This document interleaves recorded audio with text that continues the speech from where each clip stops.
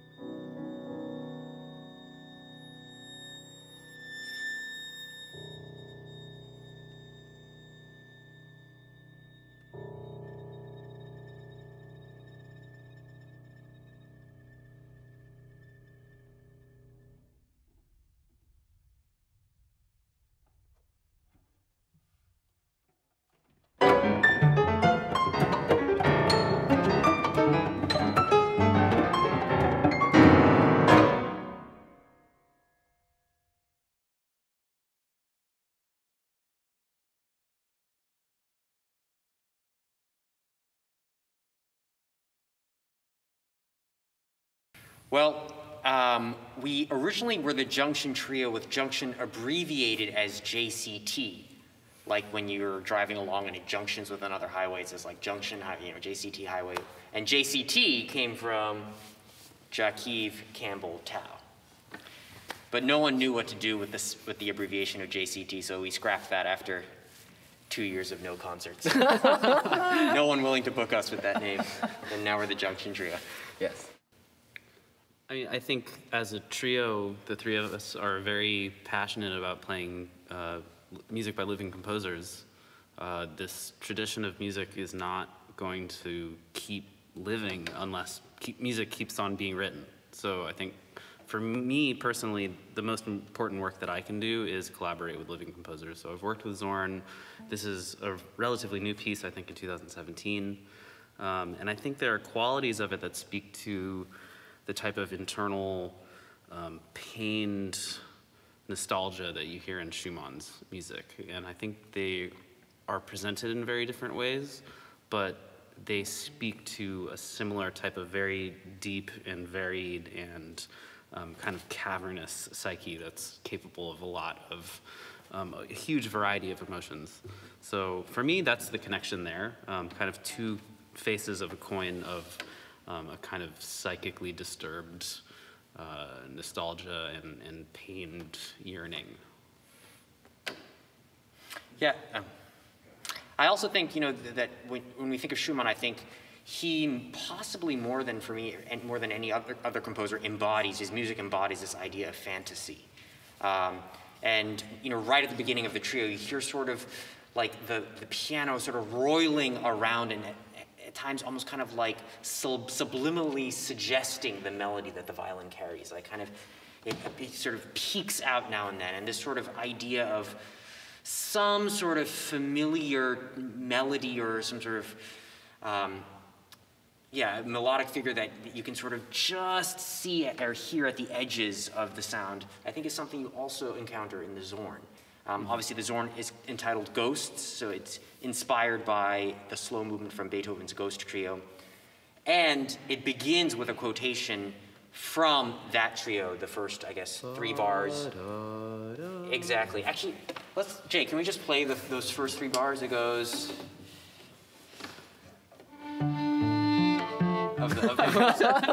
Of the Beethoven. And then...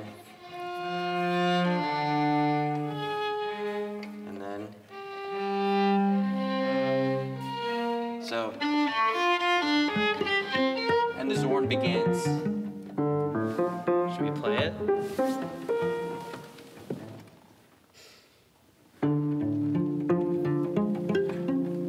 So, a clear quotation of the Beethoven, but in such a shadowy way and kind of woven into just the pockets of the music that I think with the Schumann shares that sort of kind of subliminal messaging. Yeah, I mean, and also the pieces just formally share a multi-dimensional way of communicating.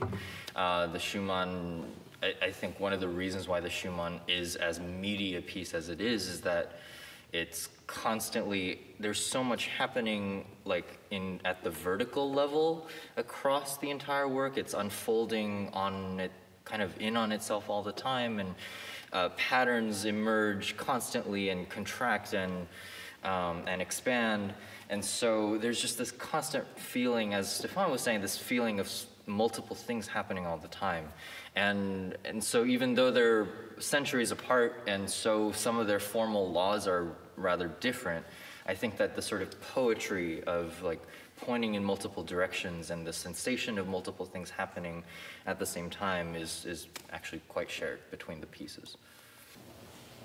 One thing that I just thought of in terms of a similar challenge that the two pieces pose is in Schumann, in this piece, and I think really in pretty much every piece that I can think of in which Schumann combines some sort of string formation with piano, whether it's a violin sonata or a piano quintet, there's a lot of doubling between the piano and the strings. And that's a very particular timbre, a string instrument playing a pitch and it being doubled by the piano at the exact same octave. So it kind of creates this bell-like resonance, but also sort of like a slight hollowness to the sound. And I think in Schumann, when we're trying to create sort of like this roiling, dream-like, fantasy-like, fever dream-like timbre, that sort of bell-like clarity and repetition can be challenging to sort of turn into that texture because it can sound a little bit blocky and kind of rigid. And in the Zorn, there's also a lot of doubling at pitch right at the beginning, in the plucked piano and in the cello and at other points. So the kind of moments of clarity, but also we have to sort of find a way to sort of create a haziness around that clarity, which I think is similar to what we go for in the Schumann. For me, that's the biggest appeal about playing in this trio, is that we actually do very little talking. In rehearsal, we do a lot of playing. I feel it's very clear what the intentions of everyone in the ensemble is. And I think there's shared aesthetics, I think, right off the bat. That was very clear once we played together. I think that's kind of the first thing that you're looking for right away, kind of shared values in terms of just, musical things like phrasing and timing and things like that. But also, I think a lot of musicians have been in the position where it can be like pulling teeth to work with other people and to offer not even criticism, but other ways of thinking about what you're doing. And I think being in a space of kind of shared respect for each other is the most important thing, I think, when you're making music, because then you actually trust each other on stage. So, often I think about chamber music kind of at its best is like such a great model for kind of like what a better society could look like in a lot of ways. Kind of having this shared space where you respect each other, you share ideas, you're working towards a common goal, you're supporting each other. It's a group effort, but everyone is totally unique. Those are kind of all the qualities that I value the most, and those are all qualities that I find in the trio. So for me, I think that's, if you just can check all the boxes, I'm gonna dig my nails in and not let go. The Junction Trio is a utopian community. Yes, yes. For me, definitely, I'm just grateful that I have contexts around in which I get to play with other people right now. Because concerto gigs, which have been a big part of my musical life for the last few years, obviously really aren't happening at the moment. And so playing with other people in the same room feels like such a luxury. I almost don't want to use that word because it's a necessity actually, but it feels more like you just want to hold on to it. And for me, beyond even just performing with people in the room, which is of course amazing, but for me the amazing thing has been getting a chance to rehearse with the group again. Once we started rehearsing again after our lengthy periods of quarantining, it was just this is the meat of it. This is where all the fun, great it's where I was reminded of all the beautiful stuff about playing with these two, all of the trust, all of the enthusiastic conversation about what something could be. It's, and there's no ego in the room, so it's so that's rare. We all know that's rare. So I very much feel that in rehearsals. I feel like we're all just trying to arrive at some sort of shared hearing of the piece that we think kind of makes sense and does the piece justice and kind of takes into account what each of our ideas are and sort of combines them into a way that we can all sort of feel moved by. Yeah, we respect each other's ears. Yeah. So. Yeah, and that's another thing that I love about the trio too, is that it's one of the more spontaneous groups that I've ever played in. Any given concert on tours during normal times, we play pieces totally differently from one night to the next, and I love that. But this all reminds me of something that is kind of John Zorn's ethos, is that music for him isn't really ultimately not really about anything else other than people. So when you're writing for people, you're writing for those people. When you're playing with people, it's a completely unique thing that can't be replicated. And I really like that idea and that way of thinking about music as a way of, as kind of a mode of sociality. So. Well, you know, I think in times happy and sad, easy and difficult, I don't know if there are ever easy times, but there are certainly times that are more difficult than others. Music sort of like makes us feel less alone because first of all, we listen to music that resonates with things we're feeling and we realize that other people are feeling the same thing. We hear and watch performers who are able to articulate through their music emotions and thoughts that we feel listening in a concert hall or listening at home. And I think, you know, with all the isolation and fear and loneliness that has come with the pandemic and the ensuing quarantine, these sorts of avenues for belonging and some sort of connection with people are more necessary than ever and more valuable than ever. So I think, A, that's a really wonderful thing that the Violin Channel is making happen. Another thing that I did a live stream performance from home recently, and somebody asked what listeners could do, what consumers of music could do to sort of help musicians who are trying to keep music alive during COVID.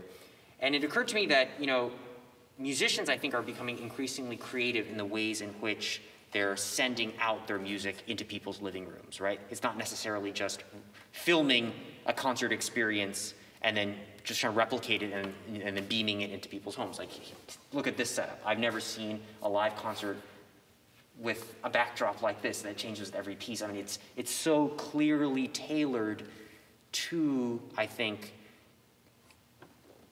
consuming the music in this current special time.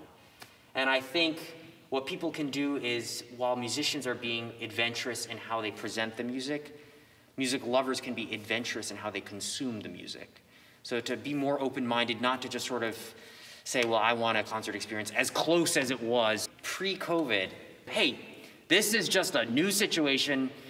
There are bad sides to it, but there are also good sides. You know, there is some great innovation and new visions that are being realized because of the circumstances. Let me be adventurous in how I hear the Schumann Trio for the first time.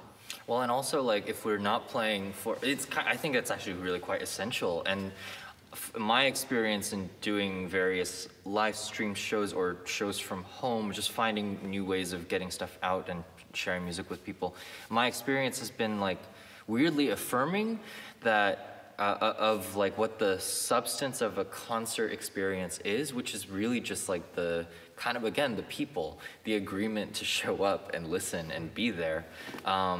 Because I think one of the hardest things about not playing for live audiences in the same space is that, like, we as performers don't get to feel the active process of an audience listening, because it is an active process. Listening is an action. And so letting that go has been quite challenging. It's really quite difficult to do. But I have also found it kind of uniquely interesting to have to think through that, to have to push myself to force myself to let go of the desire for that confirmation that people are listening. And in a way, it's a different kind of trust. You're just putting it out there and you're trusting that people are listening. And it works, but within that is just the need and the hope that on the other side is just as much active participation, you know? Music making, whether listening or playing, is a participatory experience, and so that's what I've been thinking about. You know, it's funny, pre-COVID, a question that was mulled over by probably every single classical music presenter was, what can we do to make the concert-going experience less formal and less stiff? And there were all kinds of solutions, some better than others. You know, let's let people drink beer during the concert. Let's encourage them to live tweet the event, note by note. And then COVID happened, and then it was just like the ultimate solution. We are bringing live music into people's living rooms and bedrooms. Like, how much less formal does it get than that? Like, people are literally in their pajamas sipping wine and like listening to John Zorn's music. And it's almost as if like all those little things about, oh, let's live tweet it, let's, you know, give them, you know, bagels at intermission or whatever. All of that was just taken to like the nth degree. And now people are at their most unguarded, I think. I mean, I'm certainly at my most unguarded when I'm at home, you know. You can have a sacred listening experience anywhere, and Yeah. wearing anything and in Yeah. any, yes.